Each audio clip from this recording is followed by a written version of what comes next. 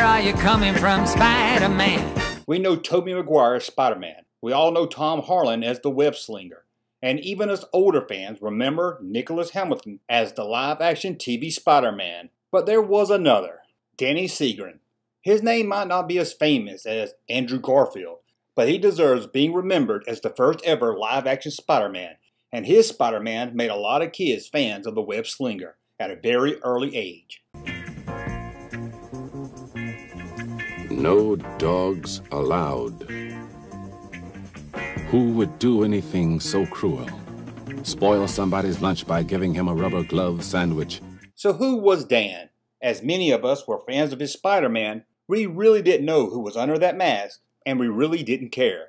Dan is a trained dancer, and it shows in his work as Spider-Man. He was also a puppeteer who worked with Jim Henson from 1968 and into the early 70s. Although he didn't officially play the Big Yellow Bird on Sesame Street, but Danny did take over the role of Big Bird for episode 83 when Carl Spiney was sick. There were only 29 episodes of the 3 to 5 minute Spider-Man shorts during the children's television series, The Electric Company.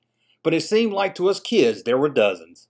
Kids in the 70s would sit in front of the TV and hope that Spidey Super Stories would be on that episode. And if it wasn't, we were very let down. But once the skit opened, the kids were all singing along with a catchy, fun theme song. Spider-Man, where are you coming from, Spider-Man? Nobody knows who you are. Here he comes, your friendly neighborhood web slinger. Today, Spidey meets the prankster. The skits were very pun-heavy, but it worked really well for Spider-Man. Marvel even did a series of comic books based on the Spider-Man from these shorts that ran an impressive 8 years. That was 5 years longer than the Spidey shorts ran for its 3 years on the Electric Company. Danny got the role of Spider-Man after putting on the costume and jumping around the producer's office of the Electric Company. Leaping from the desk to the floor a number of times, the producers knew they had the right man for the job and hired him on the spot.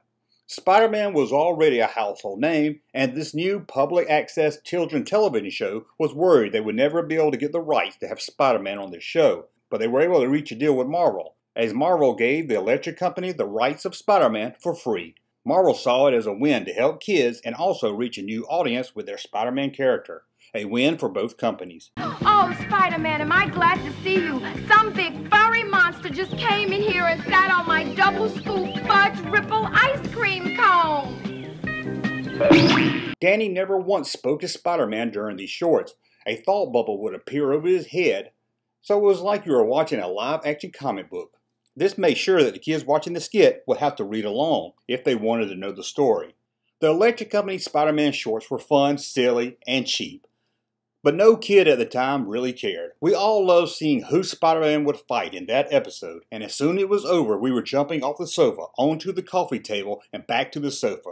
You'll take 10? This must be my lucky day.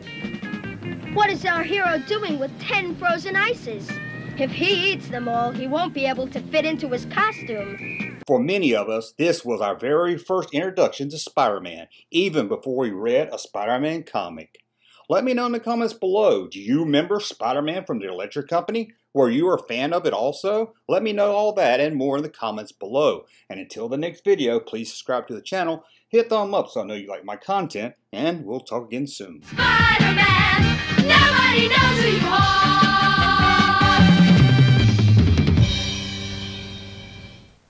Junkman. Thank you, sir, for that unsolicited testimony.